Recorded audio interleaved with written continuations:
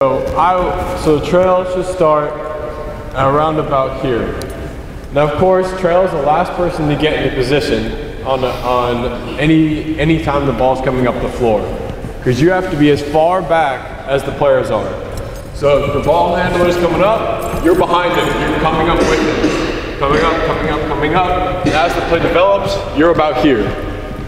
This is where you want to be. You're not too far into the play. You're not out of the play. Now, what do you all think you're responsible for in this position?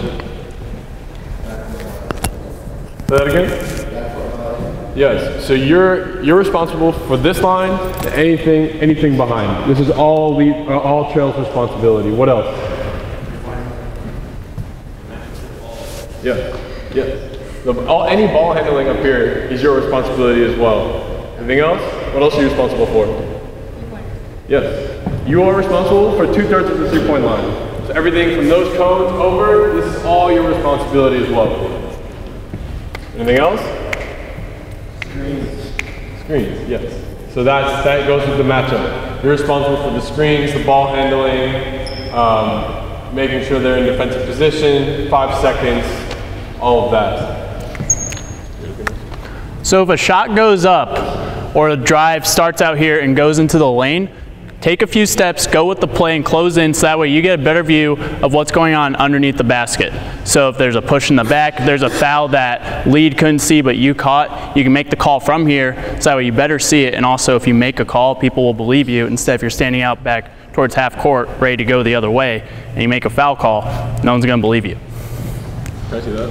Something that I think is kind of important for new officials. Come here. Is if you're inbounding, I know this might seem kind of silly, but if you're inbounding the ball, if I'm inbounding to him, make sure you're on the outside of the player. A lot of times, as a new official, it's going to get super hectic, and you're going to be like, make sure you're on the outside, because then you can open up to everything that happens to you, that happens within the play. That's all I got. You got anything else? You've got mid-court, this line. And if lead can't catch an outbounds down that corner or 3-point in that corner, you mark that. You're always on the same side as the lead. So you have to be aware of that. If the lead shifts position to the other side, you become center. So you become here. This one. As soon as the ball turns over to the other team, whether it's a made basket, they steal it, there's a violation or anything, you have to get on your horse to get all the way down there because you're the new lead. Okay, so there is no dilly-dallying in our trail. You got to make sure you're hustling, because if you don't hustle, you're slowing down your whole crew. So you make sure you're hustling the whole time.